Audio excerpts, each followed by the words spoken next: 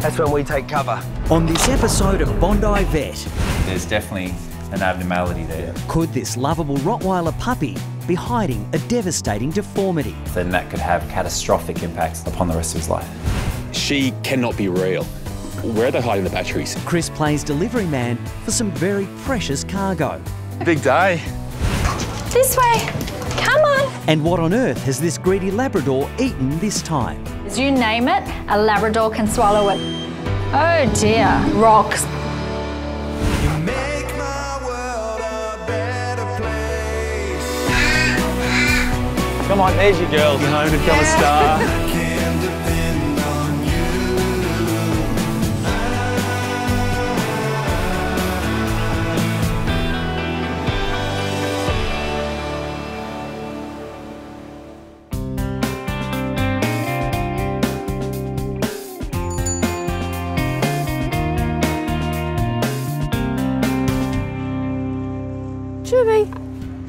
In Richmond, Andy, Nikki and their son Daniel are taking 4-month-old Chewy for a stroll in the park.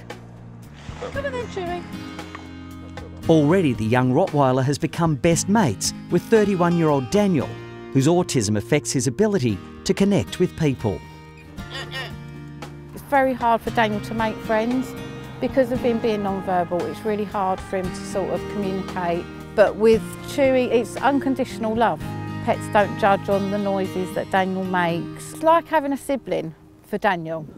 Hi guys, how's it going? Hi Chewy, hi my puppy. How are you? How you doing, gorgeous boy? Today, Scott has come to meet the latest addition to the family. He's looking well. Hi Daniel, how are you? You okay? Good to see you, mate. Hi. I first met Nikki and Andy when they brought in Woody. Woody and Chewy are different dogs in personality. Woody was a very anxious, nervous boy. Chewy, as you've seen, is this affectionate love sponge. He just runs up at you and wants to lick you in the face. Doing such a good job for Daniel. Yes, you are. Yes. Woody recently died from cancer.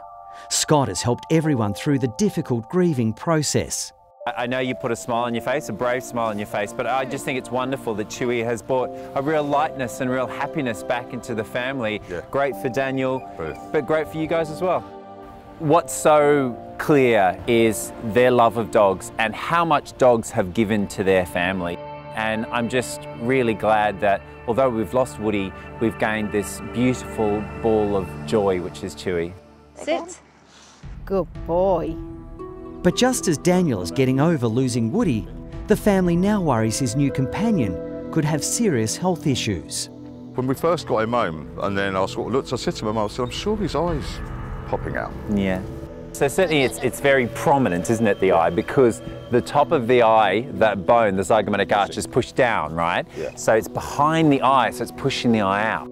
As a newborn puppy, Chewy was savagely bitten by his own mother, leaving him with a deformed skull. I mean, you can see that real depression there. That's the main issue. Whereas, like, obviously, let's see that. So there's the real difference there versus nothing there. Scott's worried that this tragic injury could have some devastating consequences. Mainly what I'm concerned about is the deformity to his head may lead to ongoing seizures in later life, and it could really impact on the quality of this beautiful little puppy's life. Come on, buddy. It's a friendship and a companionship that Daniel would be lacking in if he didn't have Chewy. You can't really put that into words.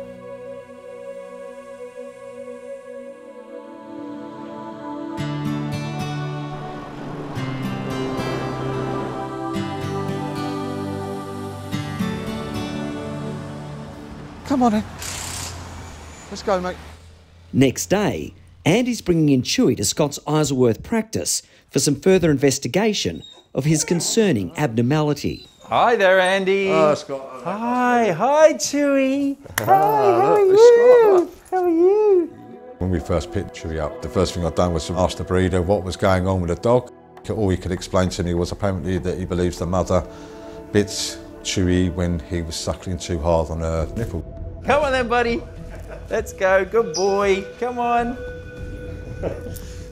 We're not dating. This is not dating. It's a different kind of relationship. It's professional, all right? Let's keep it professional. And he was like this from when you got him, was he? Picked him up, yeah. Besides his head, Chewy has other permanent injuries inflicted by his mother soon after birth. Mum bit him there as well. Oh, that is, that's not normal. Clearly there's been some sort of break or dislocation in the past. She also bit him on the leg by the looks of it there. So it looks like she had a proper go at him. Chewy seems to have a mixed bag of quite significant deformities at such a young age.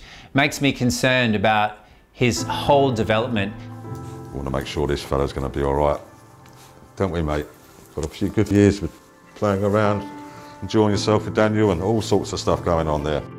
There's a lot of different types of autism. Unfortunately, my son has the severest.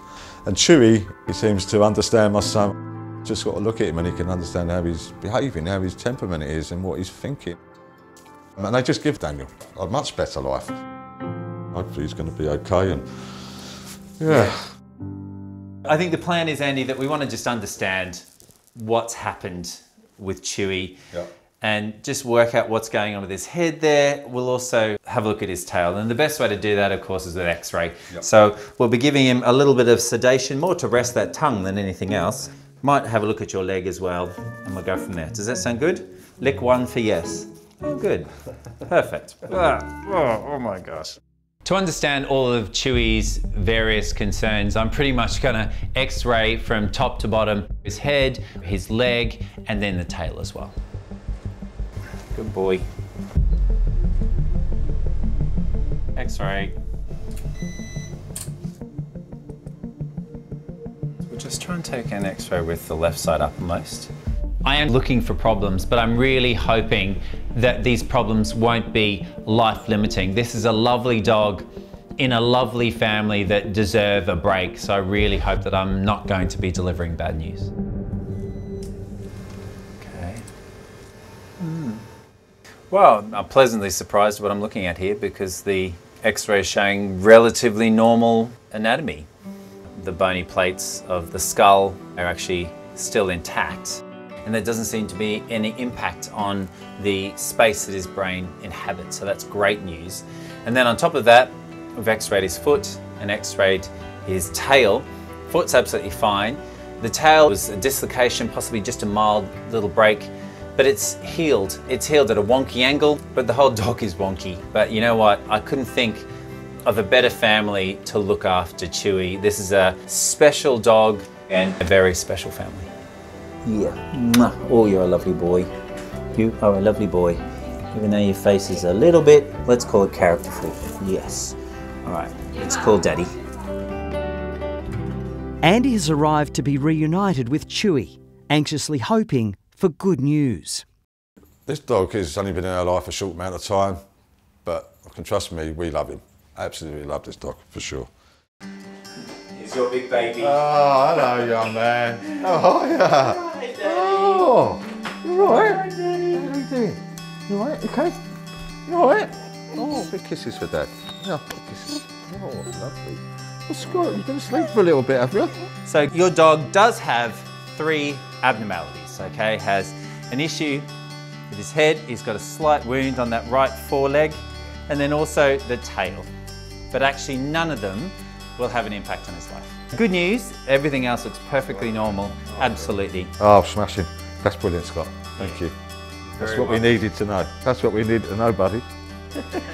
I feel ecstatic. Everything's going to be fine. So I think the whole family's going to be really, really chuffed about this now. Really chuffed. He's going to have the best of life that we can possibly give him. Thanks for all that, Scott. You put my mind at rest. I really do appreciate that. Thank you. You're very welcome. You're very welcome. It's really amazing to reunite Chewy to Andy and to give him all the good news. I'm sure tonight that Daniel will be overjoyed to have Chewy in his arms, and hopefully they should live a long and happy life together. I really do appreciate it. All the best. Thank you. See you later. Bye, bud. Come on in. Let's go. Go see Mum. Come on in. Cheers.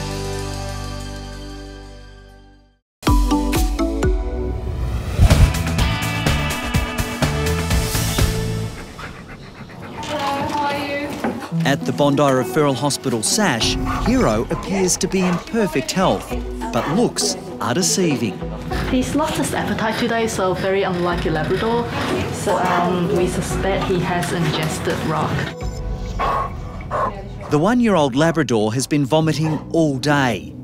Owners Sally and Michael are worried Hero's been up to his old tricks, eating rocks from their backyard. He'll eat anything he can get his mouth onto, so yeah, that's why, just in case, we'll bring him in. It always amazes me how Labradors can be really, really sick and they just look like nothing's wrong. Thank you. Thank you. Okay, come on, come on. They have such an ability to hide things and keep that tail wagging and pretend like everything's okay when really they're actually very, very sick. And the fact that they're such good actors can actually be quite dangerous for them. Something is a little bit uncomfortable for him here. His intestines just feel a little bit thick. They eat everything. I've seen them eat socks, underwear, sanitary items, rocks, balls, toys, you name it. A Labrador can swallow it whole, and it never surprises me what I find inside them. When I get to a certain part of his tummy, he tends to flinch. That's not good, please. I think what we need to do is take some x-rays of him. When I'm feeling him, it doesn't feel right. There is something really hard there. Come on, let's get some x-rays. And if something is stuck, well, that's really not good for him. You're a doofus. This way. Come on. Come on. Whoa. Hero, this way. Come on. Come on. So the next step is to actually take an x-ray of Hero, and I don't know how I'm going to do this. Come on, Hero, this way. This dog has complete control of me. He is taking me for a walk. He is taking me for the x-ray. I don't know how I'm going to even get him on the table. Vic, are you free to help with this very sick dog? 3, 2, 1. Lie down on your side. You were happy to do it before. Hey, hey. Labradors are very, very good at pretending that something's okay when it's really wrong. Oh dear. I thought I felt something funny in there. But that's a really massive rock there. Another little fragment of something there, and perhaps even another one further down there. So this rock is about 3 to 4 centimetres big, so it's like that. So he's obviously swallowed that whole, it's gone down, and now it's lodged somewhere in his intestines. That is a worry, Vic. So it may not pass by itself? I don't know if it will.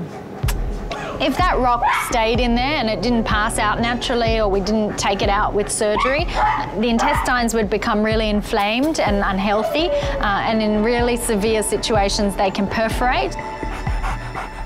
The rock can basically open up the guts, and he's just got intestinal contents leaking through his abdomen. That's called peritonitis. That's life-threatening, so it's pretty serious to have something stuck in there that doesn't come out. That thing is so big and rugged, and I don't think it's going to move, so poor Hero's going to need surgery. Come on, buddy. I cannot believe that you are sick. My goodness. All right, so unfortunately it looks like he's got a big rock in his intestines. Okay, so it's about this big. Now, sometimes if the rocks are small, we can watch them and see if it will pass, and I think it's worth giving him a chance to see if he does pass it by himself. But my gut feeling tells me that it's too big to fit through, and I think that he probably will have to have surgery. Okay. Now, if we do nothing and it stays there, it will wear through his intestines and it can perforate his intestines, and there's even a chance it's already done that. We just need to be very, very careful and watch him closely. I never really wanted him to have an operation because operation's never good, like in the long term. So, yeah, well, has to be done. Yeah, sad.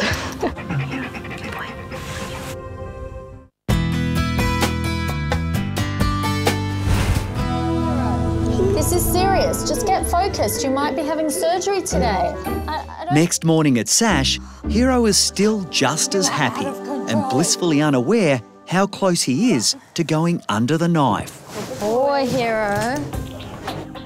We just have to take an x-ray of Hero today as a precaution because we're all prepped and ready to take him into surgery. We want to make sure that the rock is where it was last night. Okay, Hero. Hero, just stay here. Look, the rock is about 4 centimetres big and it was stuck in his small intestines. I really don't think that that rock has moved at all. All right, so this is Hero's last chance to avoid surgery. Hear that, Hero? This is it. Oh, wow. That is amazing. This rock or bone or whatever it is has gone all the way from his small intestines down into his large intestines, into his colon, and it's sitting now in his rectum. It's like that far of coming out on its own. Wow. If you look at last night's picture, you can see just how far it's travelled. I mean, it's gone his whole intestinal tract in less than 12 hours. I'm just blown away. Hero has dodged one bullet, but getting out that rock is going to be no walk in the park. I don't think that this is going to be a pleasant thing for him to be pooping out. It looks pretty rugged and rough on the edges, and it's 4 centimetres big, so good luck to Hero. So one of the joys of my job involves putting a little bit of lubrication up a dog's bottom to try and get them to pass a rugged rock. Now, he might lose his dignity while it's all happening, but unfortunately that's what happens when you eat rocks. I'm so sorry. I promise I will be as gentle as I can.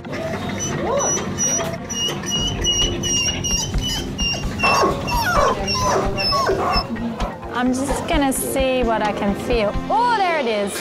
It is this far from coming out. It is like poking out. Okay, Hero, I know. I know. Oh, okay, there's something. Oh, what that is. Feels like bone. There's more in there, so I'm going in again. Okay, so this is the big piece.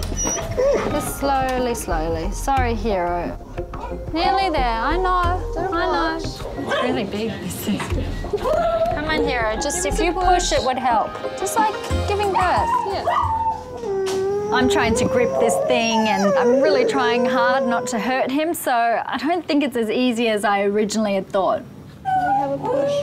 Okay, here we go. Here we go. That's all right, Hero. There you go. Good My boy. God. That's a rock. How's that? Good boy. I cannot believe that this rock was swallowed whole, passed through his esophagus, down his stomach, into his intestines and out the other end without causing any damage. That is a really, really lucky outcome. Okay, Hero, you see this? This is a rock. This belongs in the garden, not in your mouth or in your stomach or in your butt. Okay? Yes, thank you. You've done a very good job, my man. A very good job. Let's go. Come on, Hero. Good boy, come here. Hero, the rock-eating lab, is ready to go home with his relieved owners, Michael and Sally. I have a little present for you guys. Oh my gosh. Look at that, huh? Dude. That is what came out of him. Yes. Eating it again. No, you're not. Yes, indeed you are. So what are we going to do about these rocks at home? Oh, we've got the landscaper coming in this weekend, Yeah. so Clean they're up going everything. to like Getting rid of them? Yes. Yeah, and they're paving the whole garden. Ah, Leaving a little pit of like grass for him. fantastic. If you do anything. Hero, we won't tell any of your friends what happened to you here. It can be our little secret, okay? Yeah, you just wag your tail in my face. Yep, I know that area very well, so we'll just keep that butt away from me. Thank you. Pity for them, they'll have to redo their whole backyard. It's going to cost a fortune, and that's all because Hero has a taste for rocks.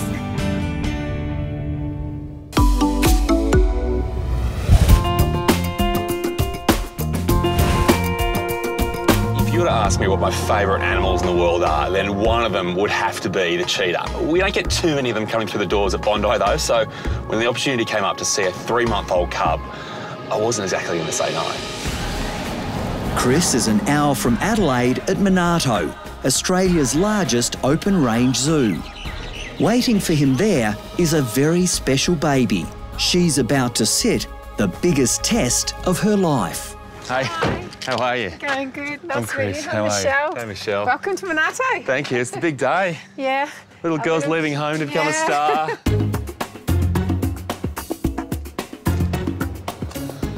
Wow. Hey, little one. Here's Quatili. Hey, Donna. How you going? Great. How are you? Good. I walk in and my first reaction is, where are they hiding the batteries? She cannot be real. She's ridiculous. Her name is Quatili and she's being hand-raised because her mum just ran out of milk. Quatili means regal princess in Swahili. She's the first cheetah to be born at the zoo in 8 years, and keepers Michelle and Donna are now the cub's surrogate mums. We share a really special bond with Quatili. I've worked with cheetah for a lot of years, sort of focusing on them and their breeding. And to finally have one little cheetah cub born is so special, knowing that they're so endangered. They're Africa's most endangered big cat. So to be able to spend time with a precious little cheetah cub makes you very thankful. That's a good girl. Today, Chris is getting involved in the daily training of the baby, and that includes meeting strangers. 6'5" blonde strangers. She's handling me being here? Yep, she's doing very well. She's accepting that you're stroking her and it's not worrying her at all. And that's really good and important for us to do veterinary examinations on her in the future. There are big plans for this little one. The keepers are hoping that she'll become the poster girl for Adelaide Zoo. She'll educate the public about the plight of the cheetah, but she'll also do meet and greets with people. To do that, she's going to have to pass some tests. And Quatili's exams, they start today. So if today's going to go well, Zebby's going to play a big part. Absolutely. Zebby keeps Tilly calm during the car trip. Yeah. And this is the ultimate karma. It's an interesting mix. Mothers at home with kids, having trouble getting down to the local shops. Just need these. So now we'll get her into the box. Yep. Guys nervous? No, all good. Yeah, She'll be fine. Give you a calm face, I like it. All right, Tilly, come. Zebby's in there. Cool. So is this. Here we go. All right. Now you got a big day today. You're leaving home for the first time. Clearly, Tilly's not one for nerves, but in the big scheme of things, today's big. So it's probably good not to waste any of that nervous energy right now. To travel with Quatili down to Adelaide Zoo can be a stressful situation because you've got an animal which is very much wild, very instinctual. Put into a pet pack, hearing noises and seeing trucks go past and things is different for her. So, yeah, we'll see how she copes with it. So if you just, face her that way. Face her in. Yeah. Face her in? Yep. That way. You can sort of sit in there with her and she can look out and be reassured by one of us. Okay, ready to go? We're ready. See you in Adelaide. This is really make or break for Quatili right now. If she freaks out in the car and can't make the journey to Adelaide, she just can't be a part of the program.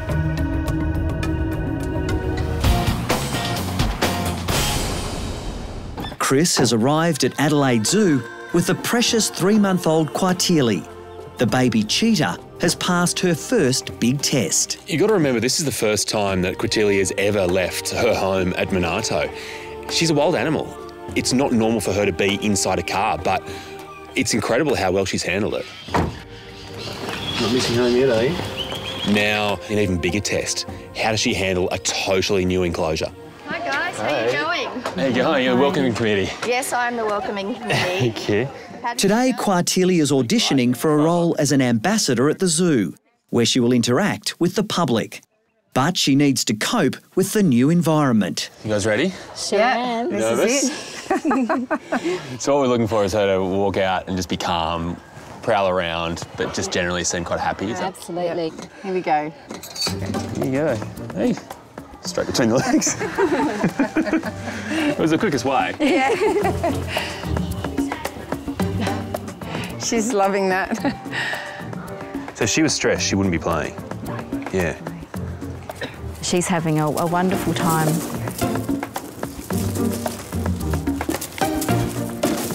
She's taken fabulously. She's running around like a little cheetah should at this age and playing and having a ball and totally relaxed.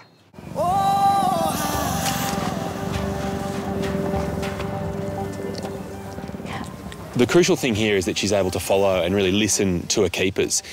It's almost like a cheetah version of puppy training, but if they don't get it right now, then when she's fully grown and really able to cause some damage, it could get really dangerous. Tilly, come. All right, and now ask her to sit. Sit. Sit, Tilly, sit. The reason that we're doing the training is so that people can get up close and personal with this cheetah, so that she will sit and she will come when we call her, and we can allow people then to go in with her and have a wonderful experience of meeting an endangered species. I said good dog, that's awkward. It's exactly the same as dog training though, isn't it? I'm sorry, Tilly, you're very different. Quatilia is following those commands really, really well. I mean, you have to remind yourself that she's a cheetah. She'd put some chihuahuas to shame.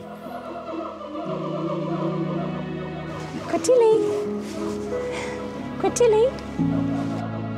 If she was to go on to become an ambassador for cheetah, I have no worries that she would be awesome and be a little star for sure, because she already is. She's just fabulous.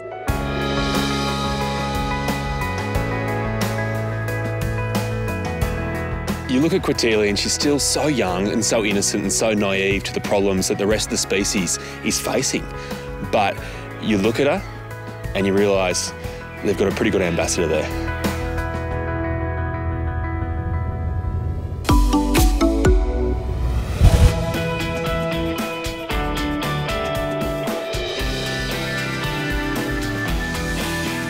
Hello, Elvis. It's your lucky day. At the Australian Reptile Park, General Manager Tim Faulkner and his fearless keepers are about to feed Elvis. Hello, Elvis. Look at this, buddy. On the menu, a massive side of beef. All animals require enrichment, and that's stimulation that is something different than what they do on any normal day. Now, this big food item for Elvis, it's going to get him excited, it's going to get his blood boiling, but it's also going to stimulate him and stimulate him into doing some natural behaviours, grabbing it, drowning it, and, exciting for us, death rolls and head shakes. So the idea is, once he grabs it, hopefully he rolls, breaks a bit off, and that's our cue. Get in there, get it out. He cannot eat that whole thing or he's not going to eat for a year. That's the plan. But for Tim and Mike to get the meat to the edge of the water safely, Mick needs to distract Elvis. Come on. Come on, mate. Luring him to the other side of the pool. Come on, buddy. Yeah, come on, come on. It's a dangerous task. One wrong move and Mick could end up an entree. Elvis is fired up. He's in attack mode. Mick is trying to get his attention, splashing the water, trying to get Elvis to turn. I don't want to move before he does because he's going to launch out of the water. Come on, mate. Good boy. Come on. And if history is anything to go by, this cranky croc won't think twice about making a meal of Mick. Elvis has eaten a lot of strange things. A lawnmower, his girlfriends, and he's even eaten a camera. Where is he, Mick? Oh, he's at the corner, he's at the corner. Okay. Tell us when he's coming, Mickey. Yep, very good. Sit him down, nice and close. Okay, he's at the corner. He's going to bring him around. I'm just going to jump in front of you for a second. Yep. Come on now. Come on, mate. Mick's done his job beautifully. Elvis is fired up and he's coming fast. Now, Mike and I have got to grab the side of beef and launch it to Elvis. But who knows what he might do? I don't want him charging out of the water at us. That's what I'm worried about. Ready? Right. He's coming in. 3. On the rope. Nice. Once he grabs it, the first thing he does is takes it straight underwater and tries to drown it. He's got it. Oh, look at that. While Elvis is drowning his prey, we need to now get the rope around the tree, tie it off, keep some pressure on it, because that's what he wants to feel, that there's still that pressure there, that it's a big food item. It'll make it feel bigger, and he'll go into a death roll. How good was that? And powerful. You can see him starting to move. Here he goes.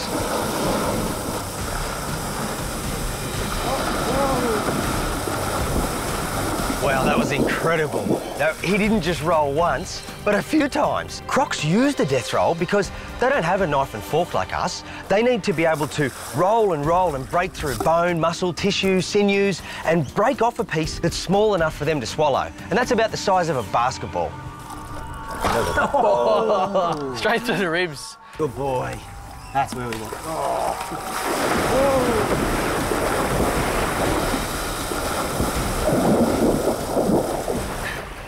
Jeez. Hey, there we go. That's a good one. All we're waiting for now is for him to break that last corner off. He might do another roll or two, but then he's just going to shake it off. That's when we take cover. Here he goes.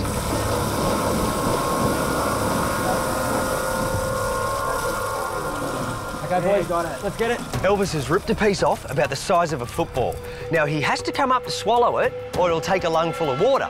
Now, before he does that, we got to get that big chunk out, or he's not going to eat for a year. Chunk out. Yep, chunk out. Beauty. That was amazing. Crocs, truly awesome. And he's unharmed, we're unharmed. We got to see a side of Elvis that we wanted to see. And what makes me happiest is just thinking about how Elvis must feel right now. Good. Well done. Yeah. Got it, rolled it, ate it, and burped. Yeah, classical croc, eh? Yeah, that was great. Thank you. Good boy. Hi, I'm Dr. Danny. If you enjoyed this video, then please remember to subscribe to the Bondi Vet YouTube channel. Click on the screen now to continue watching more great content. And if you love Bondi Vet, then check out our Bondi Pet Marketplace at bondipet.com for a great range of Aussie pet products and services. We can't wait to see you there.